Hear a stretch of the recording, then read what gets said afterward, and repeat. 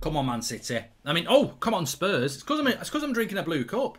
They're putting something in my tea. This is how Man City are getting Man City fans. If you were, they're putting stuff in people's tea. Oh, I love Grealish and Man City. Come on, Man City. This is how they're going to take over the world. But I've never said that in my bloody life. Come on, Man City. What's in it? Help! What's in this bloody tea? Where are we getting this tea from?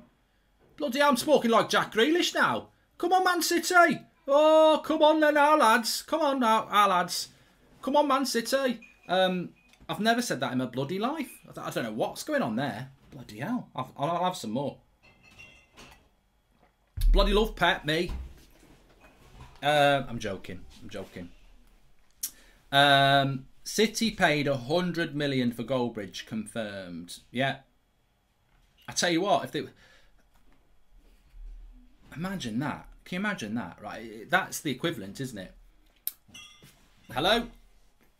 It is Pep. No, it wouldn't be Pep, would it? It'd be whoever. We want you to come and run Man City's fan channel. You haven't got one. You ain't got any fans.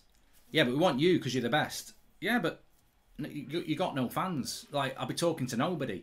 But we think they'll watch because it's you. Well, how much are you going to give me? Billions, Goldbridge, billions.